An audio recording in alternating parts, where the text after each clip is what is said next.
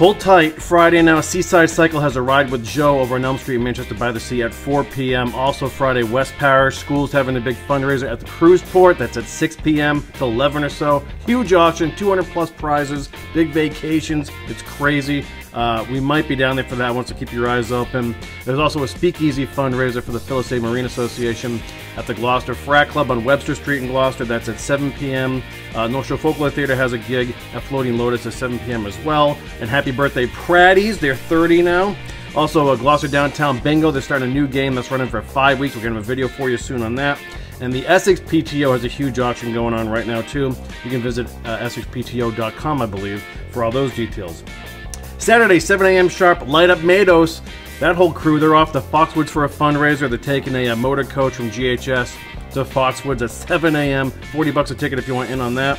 Rockport Art Association and Museum has a new exhibit from member Charles Shercliffe. That starts at 8 a.m. on Saturday. Trident Gallery also has, in the Time We Have exhibition ongoing as well. At 2:30 on Saturday, Shakespeare and Us premieres for the first time in the U.S. at Cape Ann Cinema and stage at 21 Main Street in Gloucester. On Sunday, Cape Ann Cinema has As You Like It at 1:30. At 2, there's a Family Folk Fun Day at the GUU Church on Church Street in Gloucester.